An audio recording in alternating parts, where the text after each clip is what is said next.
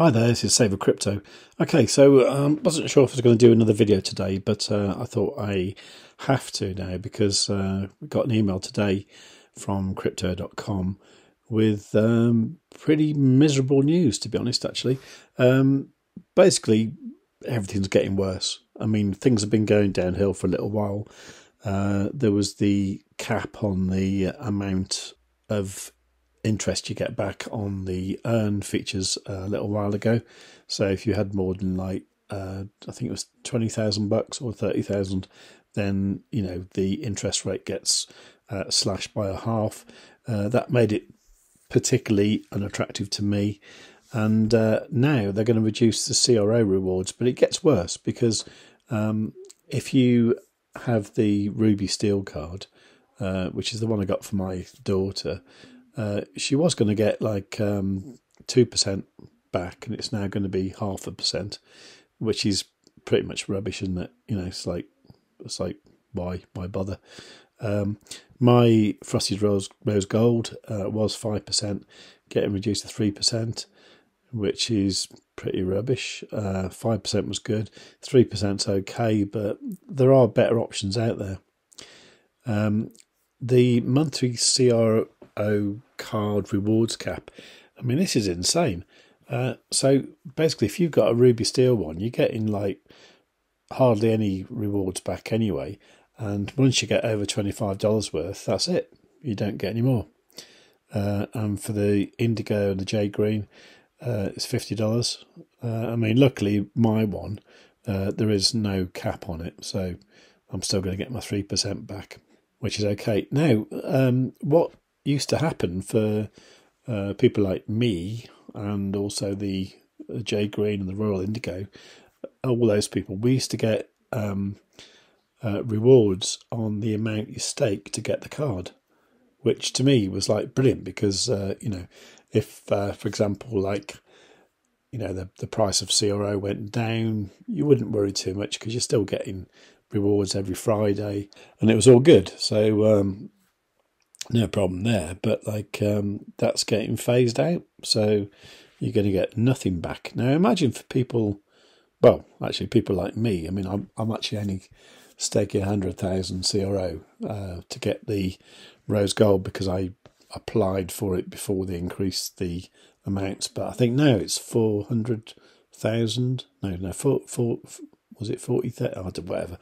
But I think you're talking about $40,000 you're going to stake and then get nothing back on that, just to get the 3% on your card for the purchases you make.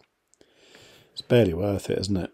And stuff like the Spotify, Netflix, that isn't going to change. You're still going to get the lounge key access, which I must admit I quite enjoy.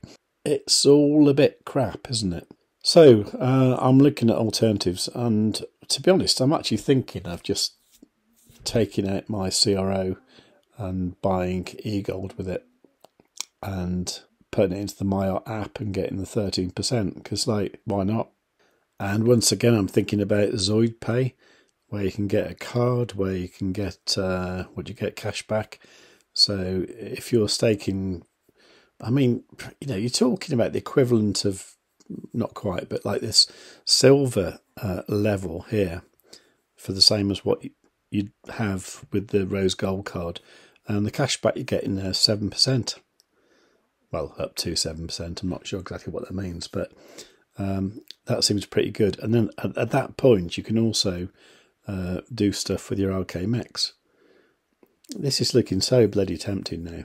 I honestly wish I'd got into ZoidPay when it was much cheaper. That said, it has come down a bit in price recently. So that's a possibility. The other one is the UTrust Hold card.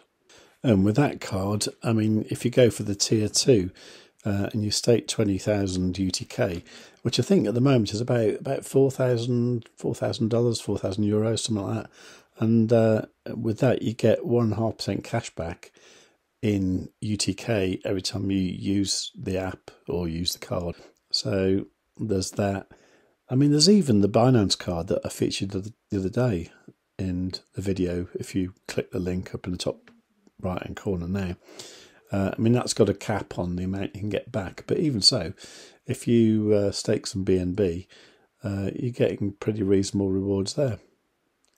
And the amount you need to stake to get the 5% back that you would get now with the Obsidian Black card with crypto.com is much less.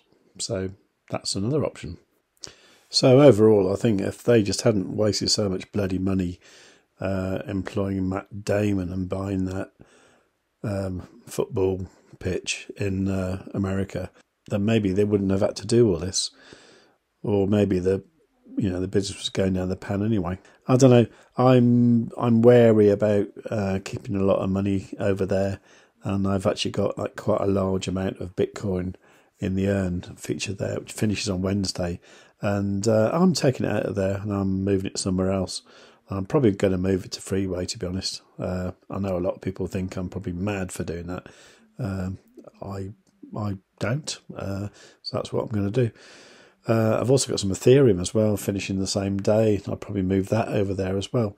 And this is my problem now, is like because Freeway is looking so attractive and everywhere else is looking so pants, that I kind of wish there was a good second and third option that was like similar, and then I could sort of spread my stuff around a little bit and not feel so vulnerable by having everything in one place. I mean, I'm not going to put everything in one place, that's for sure. But at the same time, I'm not a massive fan of just having like a ton of crypto on a ledger locked away somewhere. I kind of like my crypto to do something and ideally earn me a bit of money that I can sort of use to live on. So yeah, a bit that's all a bit depressing, really.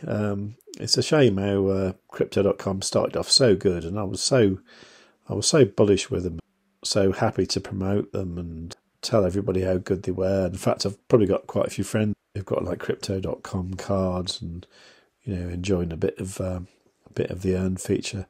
And it's just a shame that they're just going to see it all go to pot now. But I guess they have to do what they have to do to keep their business alive. And the last thing you want is for it to, for the business to die. Oh, by the way, if any of you are, worried about my ByBit trade from early on, what actually happened was when it went up this afternoon, I did close my trade because I wasn't happy with the leverage it was at, and I took $72 profit, which isn't amazing, but it's something. And then what I've done, I've re-entered at 37997. At the moment it's slightly underwater, like $88 down, but I've got plenty more left that I can add in at lower levels if we go down there. And now my liquidation price is 31,797. So basically, if I was to put in an order, kind of like way down here, something like 33,000 or something, then that would lower the liquidation price down to something really low, which it would never go near. So I'm not worried about getting liquidated now. I can sleep happily tonight, and I don't need to worry about anything. I'm not going to make fortunes with this trade, but it'll be okay. So just thought I'd update you on that. Anyway, I better go to bed really, because it's a school night. So if you've enjoyed the video, please give it a like. Make sure you subscribe, put the notifications on all, leave a nice comment, and above all, tell your friends.